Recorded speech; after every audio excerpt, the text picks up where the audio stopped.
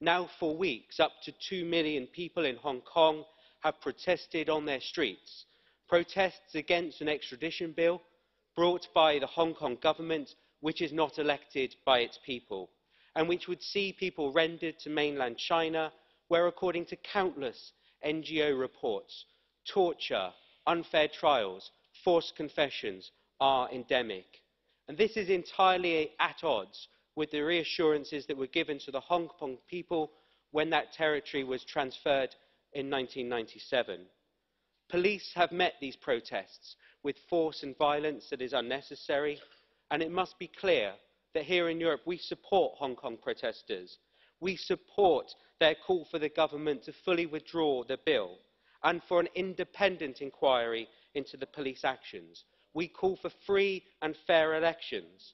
We say to the people of Hong Kong that the people of Europe stand with you. We say to the governments of Hong Kong and China that we implore you to respect the dignity and the rights of every single individual. The protests we've seen in the past weeks in Hong Kong are a really encouraging sign that the people of Hong Kong will not let their freedoms be abolished. The sheer scale is unprecedented, and the outcome of this crisis will be a turning point for Hong Kong's position in China